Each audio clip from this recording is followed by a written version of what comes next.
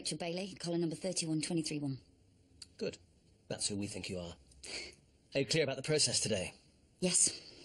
Hello? Janet Scott. 6-4, please. Thank you.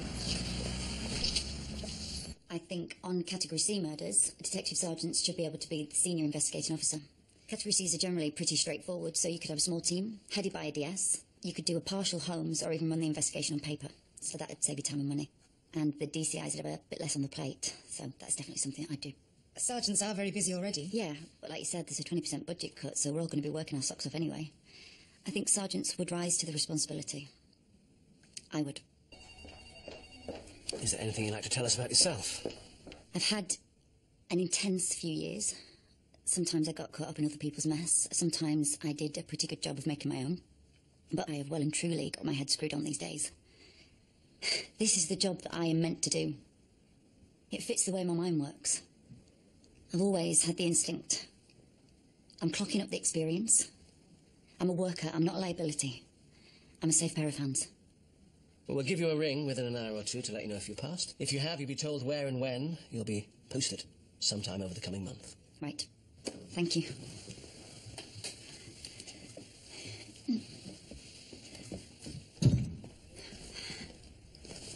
How'd you get on, Sherlock? She says nothing. He thinks he's a comedian. He's about as funny as sewage. Come on in. Yes. Good luck. Ta.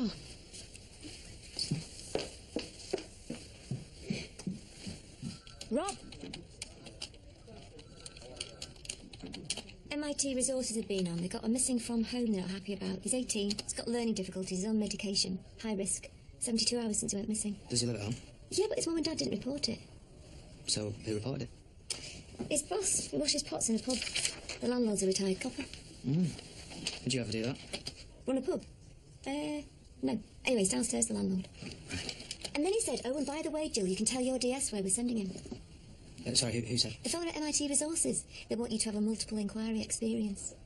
What sort of... They're putting you on all these historic child abuse cases. Start date's the same, 1st of the month. Right. Well, go on then, don't keep him waiting. The landlord? Yeah. Sorry, I can't read this. What's the lad's name? Robin McKendrick. Thank you. Nearly done. Is there anything you want to tell us about yourself? Well, it might seem odd to be applying for promotion at 50, so I'd just like to say a bit about that. I took a long career break when my children were small, so I've actually only clocked up 20 years service. And in that time, I think I've become one of those steady, competent, quietly indispensable types. I've seen plenty of officers fly over my head and up the ladder, and I suspect that most of them haven't been as good as me. I've got at least 10 years' service to offer. My children are practically on their way. I'm in the best position I've ever been in to push forward. I am 50, but I'm not trailing off. I'm gearing up. You didn't hear me compare him to sewage? No, the door was shut. Was it nerve-wracking enough for you? I don't think I've sweated that much since I was arrested. I use one of those deodorants that blocks your sweat ducts for 48 hours, then kills you. Oh, what if I don't pass? I'd be extremely surprised if you didn't. It didn't go badly in there, did it? Well, it went somewhere between brilliantly and shit.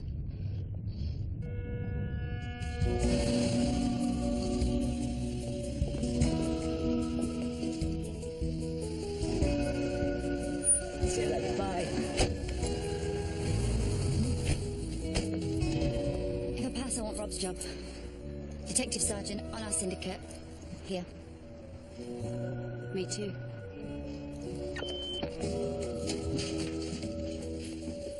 Briefing room at past. Right you are. Hiya. How'd you go on? I got a clue. No. Robin McKendrick, 18 years old, vulnerable adult, reported missing by a man called John Rivington, who's the landlord of the Angel in Ashton. He's a retired copper. Bit scary, actually. And his concern is... The family's iffy. They're known to the police. Also, there's a problem in the area with gangs. Is Robin involved? Robin will run with whoever will have him. He's simple. No one but me would employ him. And when did you last see him? Thursday night. He was working. Some of the lads he knows were in on the Friday without him. He had a shift on the Sunday, but he never turned up, and Sunday's when he gets paid. You with me? Mm-hmm. I must have rung him 20 times. And he never has that phone out of his hand. Let's talk to these lads he knows. They go to the pub after football practice on a Wednesday, so tonight, should we go along to get some interviews, see if we can get a sighting of Robin between Thursday and Sunday? Yes, and let's get round to Robin's family. We want a full background history, not relying on the information of his employer, even if he is a lovely ex-officer. Did he say anything else? You're very young to be a sergeant. Yeah, and on a fast track. Tip for the top. No, he didn't say anything else. Right. Hey, before I forget, stop hiding the car keys. It's gone through the roof since we moved into this building. We are sharing with another syndicate. We've got 12 MIT cars, between 30 detectives, which I'm not saying is easy, but hogging or hiding the car keys is not the solution. In fact, it could be downright dangerous. So whoever it is, you better stop before I'm onto you, or you won't be driving anywhere. Right. CCTV. CCTV inside the pub, outside the pub.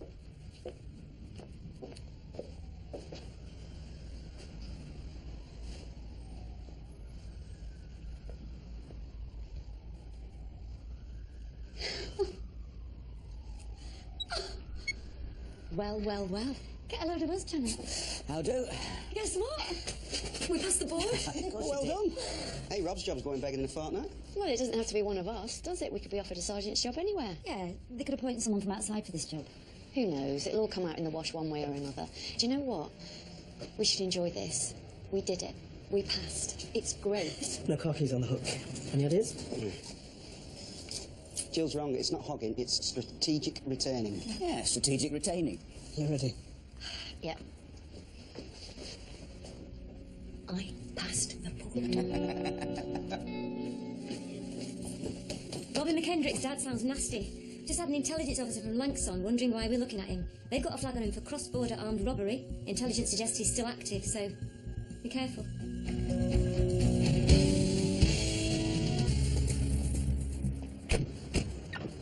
Bathroom with no window between the bedrooms. Meter box above the door. Do you know it? Grew up in one exactly like it. So when did you last see Robin? We've already told the other lot. It's with us now, so we have to go over it, I'm afraid. They searched the house. I'm sorry. It's routine procedure. When did you last see Robin?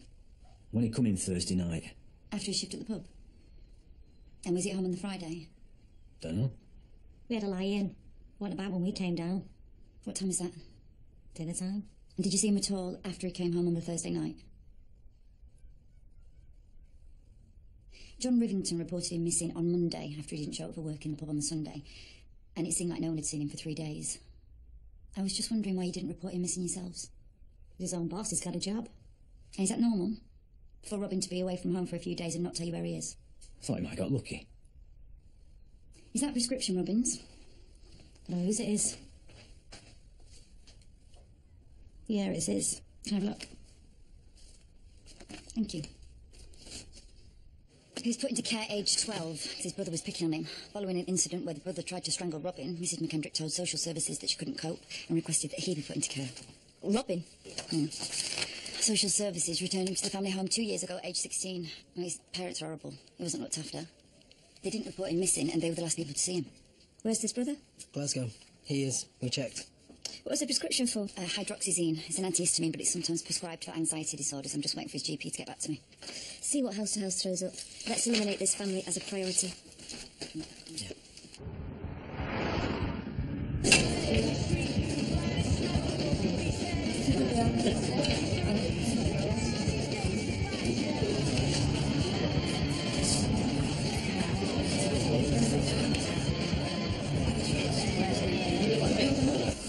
Hello, I'm Detective Constable Janet Scott. We're investigating the disappearance of Robin McKendrick.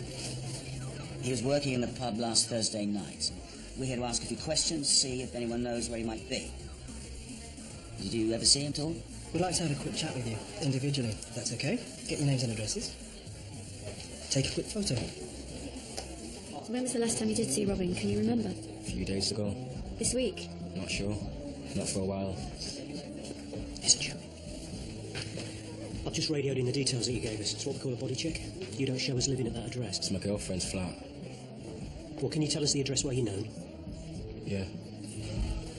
I need to go. Sorry about that. Well, I'll just take your details and we'll be in touch to arrange time that suits you. Don't mind if I take a quick photo, do you? Most of them were pretty uncooperative. Quite a few Joeys. I had 2 of them bolting for the door on urgent business, allegedly. They weren't who they said they were. Did you get photos? Yep. No sightings of Robin since Thursday.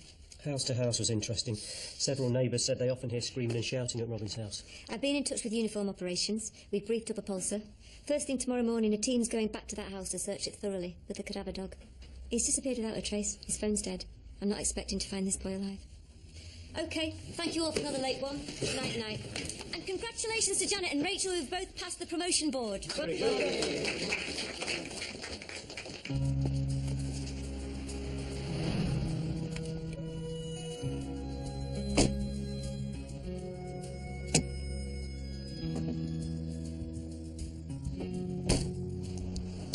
No bombs, no lunatics. Thank you. See you tomorrow. Night.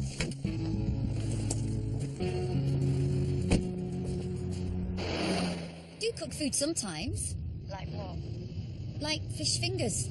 Sometimes. And I bought some onions. Congratulations. Yeah, and when I was ready for them, they had these plant things growing out of the top of them, which is why I hate onions. Sounds like you weren't ready for them for a while then. Life is too short for chopping up things that make you cry and make your fingers stink, which is the other reason why I hate onions. Rach, can I call you back? I'm doing you a little routine. Don't you like it?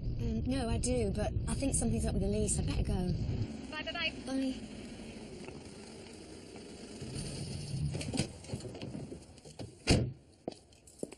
You all right? I need to talk to you. What is it?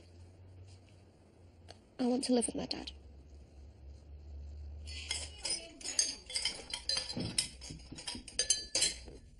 Why did you tell her she could live with Dad? Because she can. Why did no one ask me? It's got nothing to do with you. Of course it has. It affects all of us. But it is Elise's choice. It's my legal choice. It's so rude to Mum. I don't think it is. Why do you look like you've been crying then? I'm 18. You only want to live around there because you're fancy Alfie. That is rubbish. I want to live around there because it's fun. There's other kids there. Dad and Eleanor come home from work at normal times. They all eat tea together and everyone dances in the kitchen on Fridays. And I'm left here on my own with Granny. Stop shouting. You love being with Granny. Not all the time. Shut up now. Don't worry. I heard every word. We'll all miss Elise. I'll miss her like crazy, but she's not going to the moon. It is her choice. It's something that she wants to try, and we'll all get used to it. And we'll be fine. And I'll try not to be too boring. Thanks, Mum. You're brilliant. You better get off to bed, Missy. You've never been happy with the way I do that, have you? Oh, for God's sake! What are you shouting at me for? I don't want to fall out with you over the dishwasher. Well, stop twiddling about with it then. I'm supposed to be a help round here. I just seem to be a hindrance.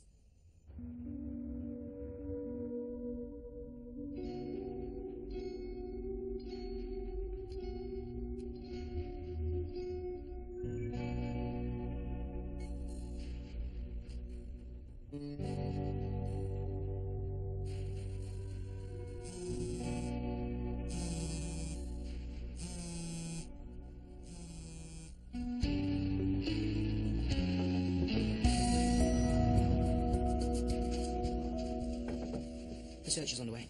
Good. Are you all right? Yeah, fine. Just had a phone call. Fine, thank you. I've got to choose between Rachel and Janet for your job. That shouldn't be down to you. Damn right. The board are dead set on having one of them. Continuity, blah, blah. They're the 2 best candidates, nothing in it. HR say I know my team best, so I'm the one who's got to decide. Well, you will. And you'll make the right choice. Who would you choose? Mum, that's not for me to say. No. You're right, I will. Anyway, classified. Thank you. And then it says fry until translucent. Yeah. Well, are they having a laugh? Do they want me to get a bit of onion out of the pan and hold it up to a window? No, it just means when it's not white and hard anymore and it's gone a bit floppy and shiny and a bit, well, yeah, see-through. I don't mean see-through like... Glass? No. Something that's actually see-through? Well, yeah, sort of vaguely. You've had a call in. It says his name's John. He's prepared to talk to us about Robin. Not on record and not at his home. Do you want us to go?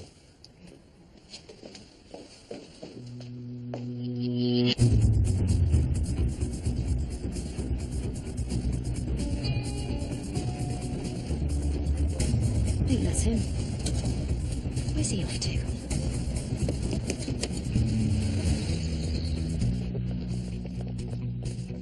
Excuse me. Excuse me.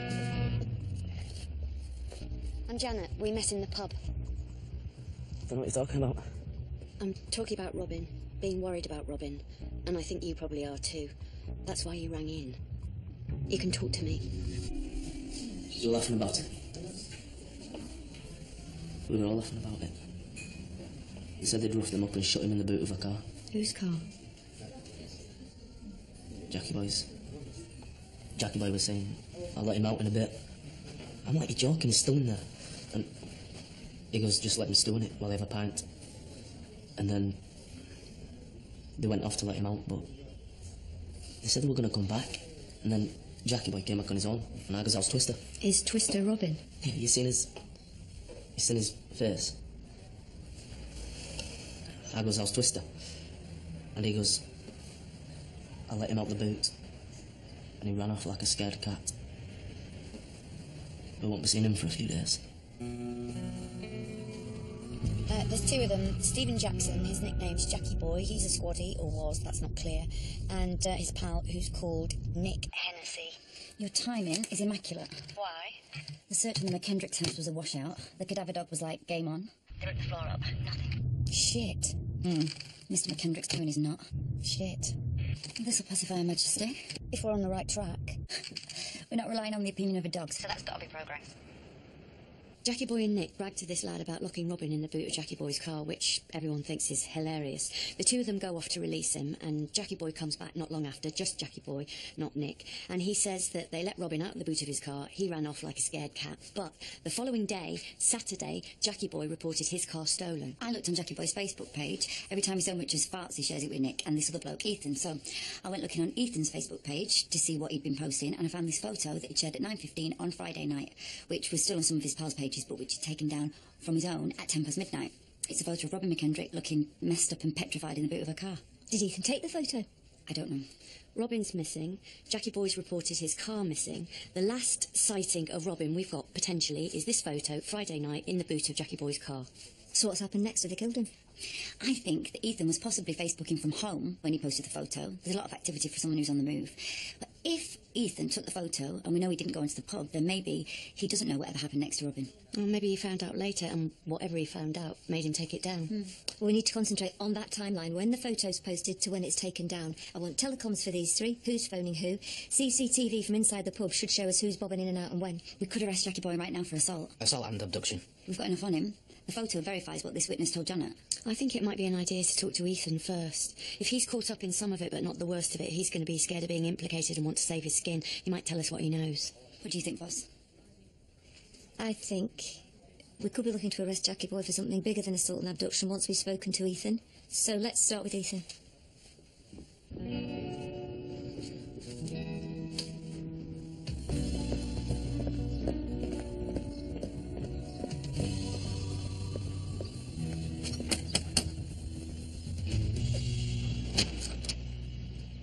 Hiya. Hi, love. Detective Constable Rachel Bailey. Detective Constable Pete Radio. Is Ethan in? He is, yeah. Your location. No.